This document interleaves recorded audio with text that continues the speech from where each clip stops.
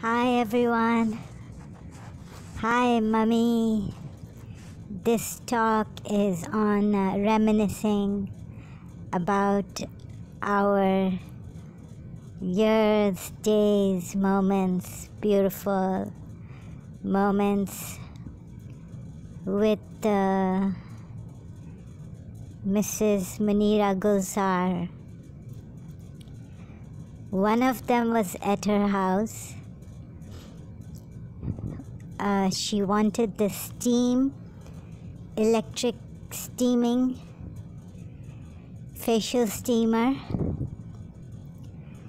I mean, she wanted to know if how much it cost and if I know about it. I had been steaming a lot because I felt that I had all this congestion, so it was due to sinus. But later on in London, I was told that I don't have sinus. Anyways, so Mrs. Munira Gulzar told me about something, their family thing, which reminded me of our Shia Hadith-e-Qissa. When Rasulullah sallallahu alaihi wasallam felt tired, he came to his daughter and said, and asked her to bring the Yemeni cloak, the Yemeni cloth. So they all got under the Yemeni cloak. And it was like Mrs. Munira Gulzar's father and family getting under this cloth, to do the steaming. So this is what what she told me reminded me of. And so I just dismissed it. But inside I was like, wow, here I am, reminded of Rasulullah's sallallahu alaihi wasallam's that hadith-e-Qissa, and that Yemeni material. And guess what? The principal, Mrs. Munira Gulzar, had told me that she was born in Yemen, Aden. And in this Hadith-e-Qissa, we're told that Jibreel alayhi salam, I hope the Shia scholars forgive me for omitting anything, omissions and mistakes.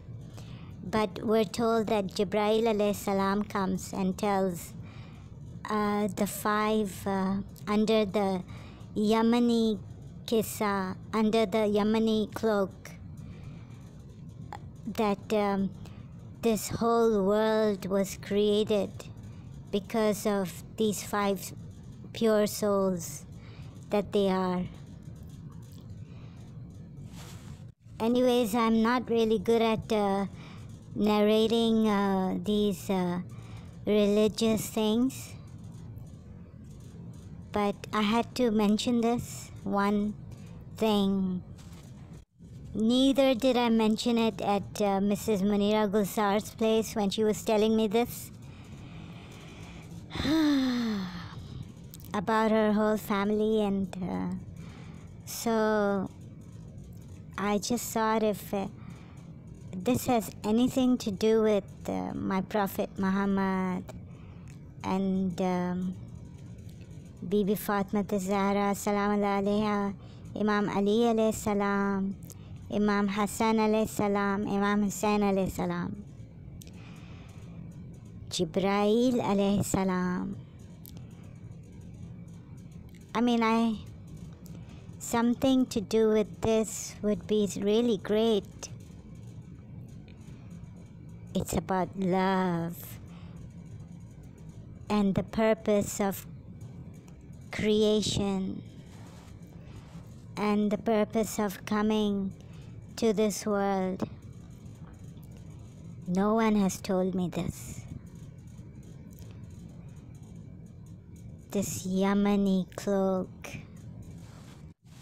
And so अभी थोड़ा मजाक होगा.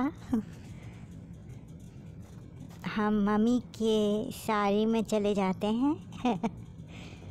तोहफा तोहफा तोहफा तोहफा लाया लाया लाया लाया.